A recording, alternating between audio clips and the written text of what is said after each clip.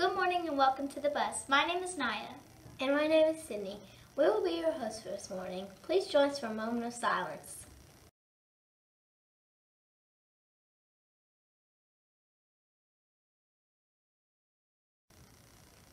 Please stand for the pledge to the flag.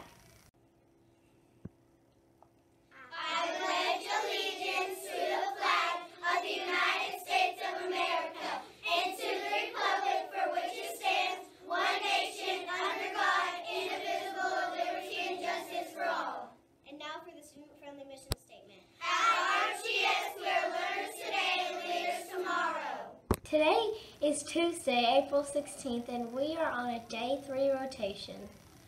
For lunch today, we will be having Frito taco salad, or chicken quesadillas, Spanish rice, refried beans, and corn salsa. We want to wish a horn a happy birthday to Harley Potts. Have a great day, Harley. We started our alphabet countdown yesterday with A is for Animal Day. Take a look at these pictures from yesterday.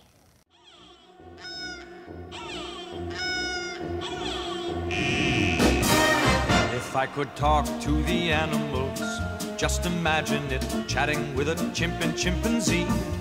Imagine talking to a tiger, chatting with a cheetah. What a neat achievement it would be if we could talk to the animals, learn all their languages, maybe take an animal degree.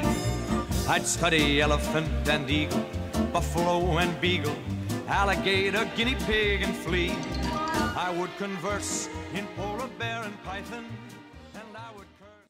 Today's B for Bubble Day. We will share pictures tomorrow.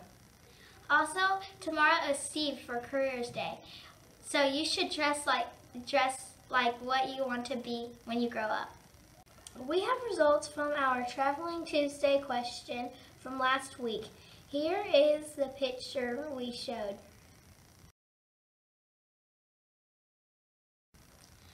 The correct answer to Where's Mr. Ford is Mount Rushmore in South Dakota. Our winner this week is Bella Wilcox.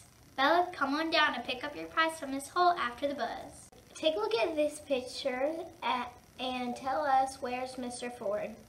On the road again.